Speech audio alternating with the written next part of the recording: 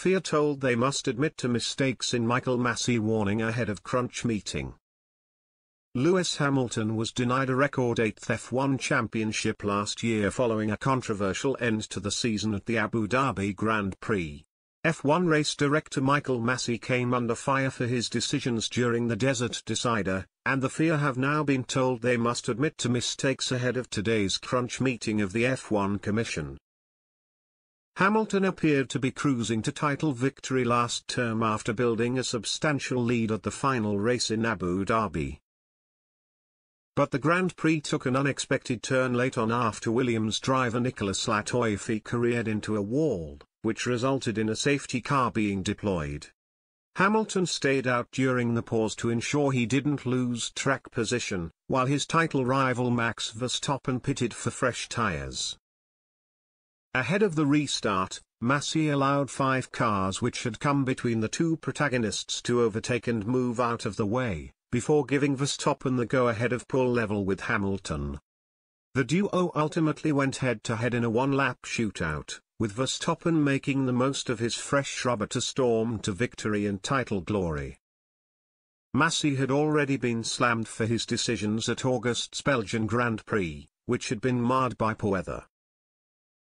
Masi allowed qualifying to go ahead, despite calls for a red flag, and Lando Norris went on to have a heavy shunt.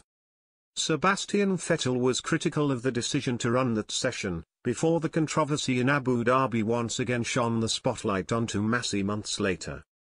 The FIA agreed to launch an investigation in the aftermath of the season decider to get to the bottom of why Masi made the decisions he did in the desert. And now McLaren team principal Andreas Seidel has told the FIA they must hold their hands up when it comes to mistakes. It is clear that what happened in Abu Dhabi was very controversial and not good for the sport, said Seidel. If you look at the entire season, a lot of controversial things happened that were overall not good for the sport. We need to invest time and energy to understand what happened in the season and see how we can help by making the regulations less complex, and by giving more support to the race director and to the stewards to avoid the mistakes happening. It is still a human sport and that we shouldn't forget. And we need to accept mistakes can happen on the team side and on the FIA side. And it's important we create an environment where if mistakes happen, you raise your hand and admit them. That is as important as trying to avoid similar controversies in the first place. According to Planet F1, the findings of the Abu Dhabi investigation are set to be presented at today's meeting. But the results may not be published until the eve of the start of the 2022 F1 season. So the furore around the circumstances which led to Hamilton missing out on title victory could continue for some time.